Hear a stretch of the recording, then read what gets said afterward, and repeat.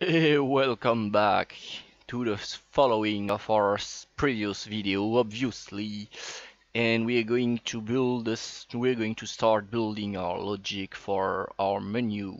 So first thing we need to do is to say in our so I reopen our level and I opened I open the level we just created, out game level, and we need to we created a game mode. We need to set this level as a game mode. So in settings, world settings, we're going to tell game mode override.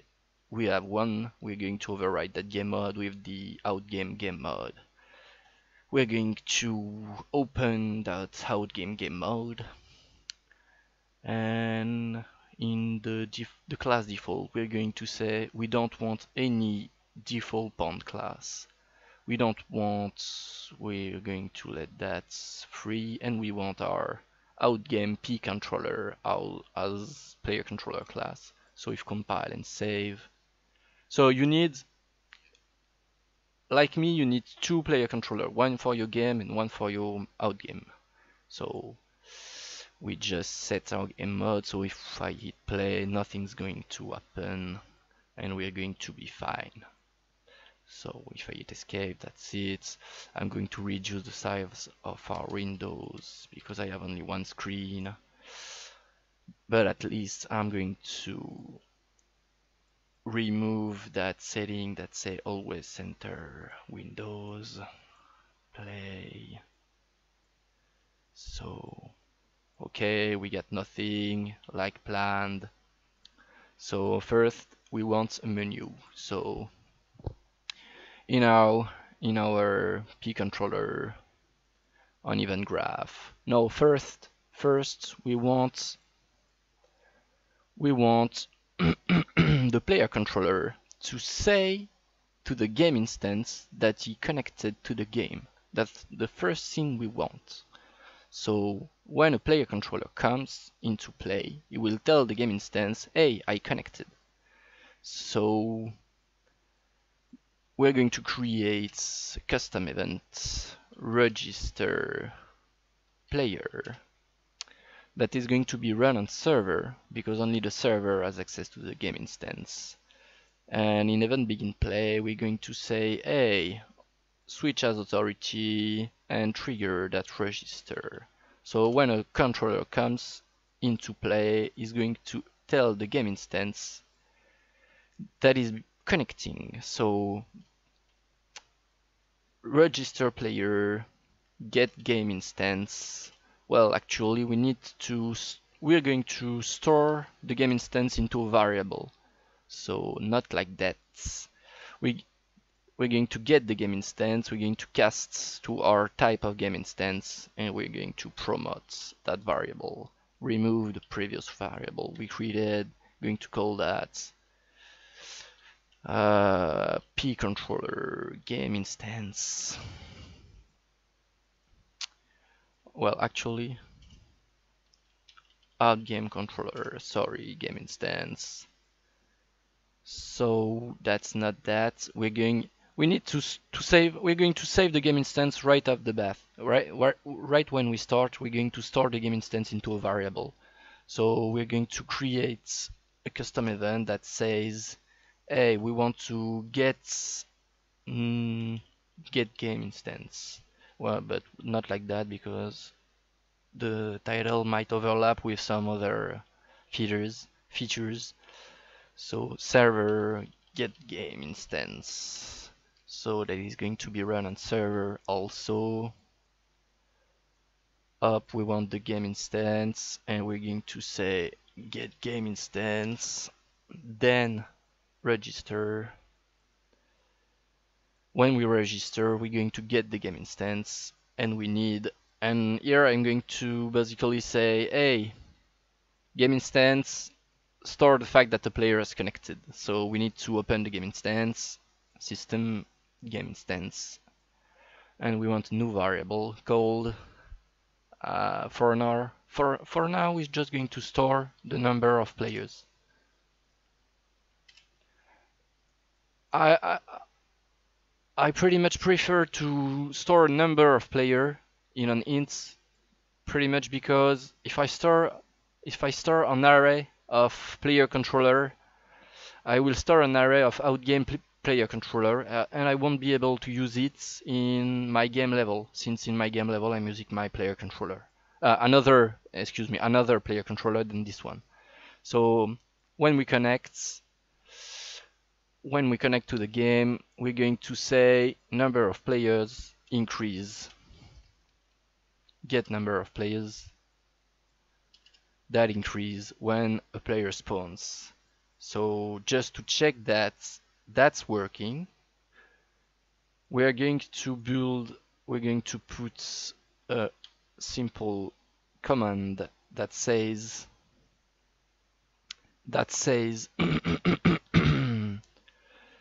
server test. I'm just going to call that for now. It's going to be run on server tests. So this is going to ask the game instance what is the number of players, just to make sure that works. So I'm going to play up. I have 2 players. So the server, it's M, I believe. Server 0, server O. Well, that's a bug. Oh well, yes, that's for, I know why. So I told you we were getting the game instance, but actually we didn't set it so in our project. So there's one type of game instance in your world project. That's why I wanted to put it in my root, because that's the pretty much the basics of your game. That's the only one thing that remains from the start to the beginning of the execution of your game. So in my project settings, in map and mods, I'm going to specify a type of game instance class. So we want the top-down game instance. So I'm going to close that. I'm going to save. I'm going to play, and that should work. So if I focus my server window and I play, it says 2 player in the level.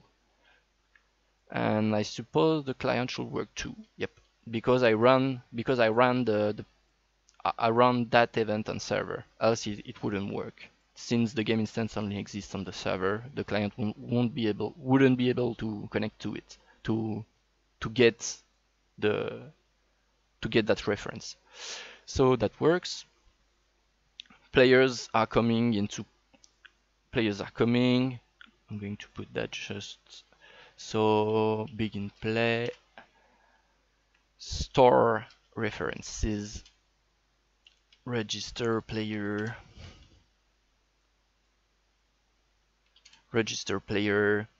and after that we will create the HUD for our players. So new custom events, create outgame HUD, outgame menu. I'm just going to call that.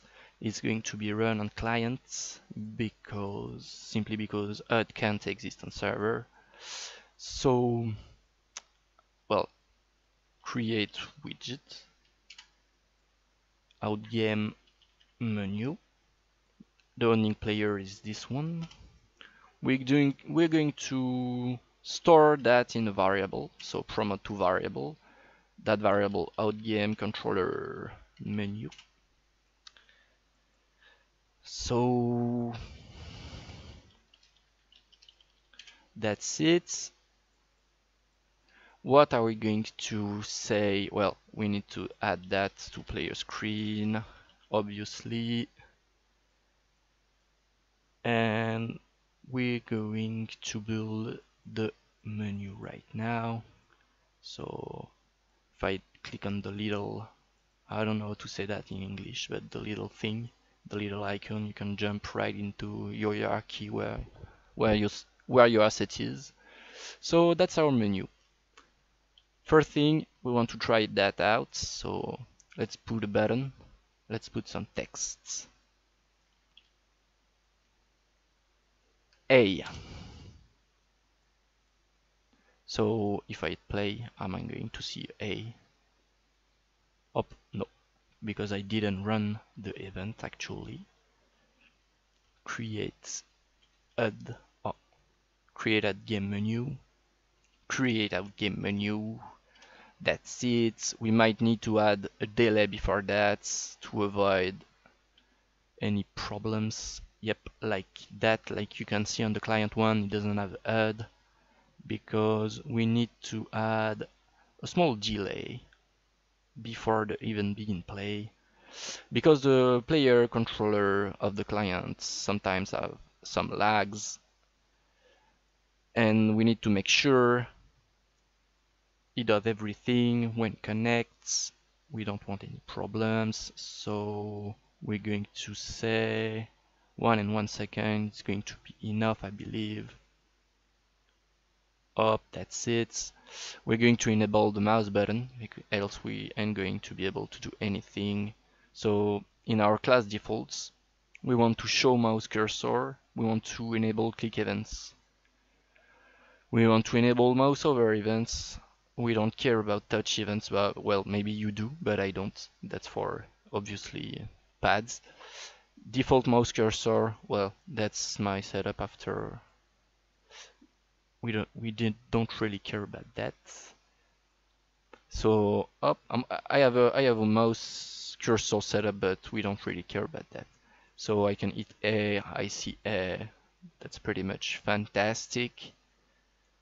And we're going to build our menu now. So we need a vertical box of any size you want.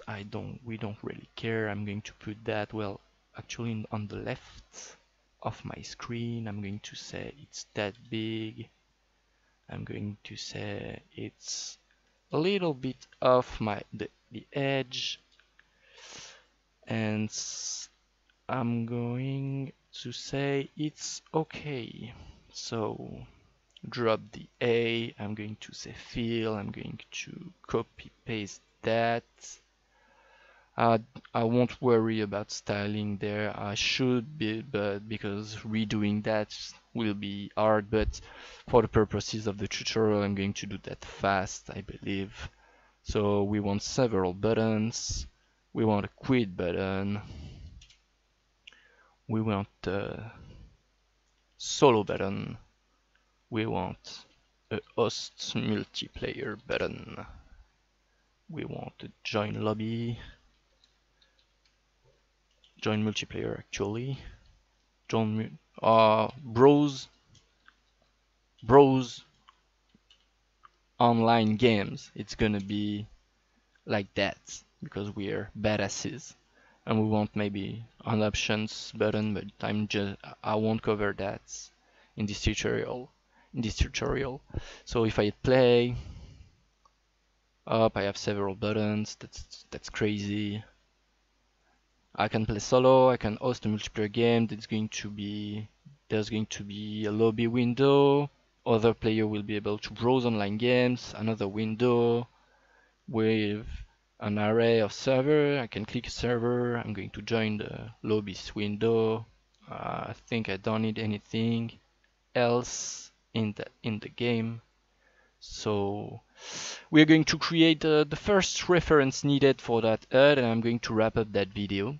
So, well, basically what we need is to say, hey, when I spawn, get the client controller, that's always client 0, client O, cast to top-down controller, nope, that's my in-game controller, I want to cast to out-game controller. That's what I want. I'm going to promote that to a variable because because we want to create a reference to our owner basically. So I'm going to call that my owner. Basically because the menu is going to listen to buttons and tell the owner to do stuff based on what buttons we pushed. So that's it. So we created our menu. It spawns, we can click on things, they will be able to do things since we created our reference. We have a game instance that keep track of how many players are there. I believe we're fine. So that's it for this video. Hope you enjoyed it and hope to see you guys in the next one. Bye bye.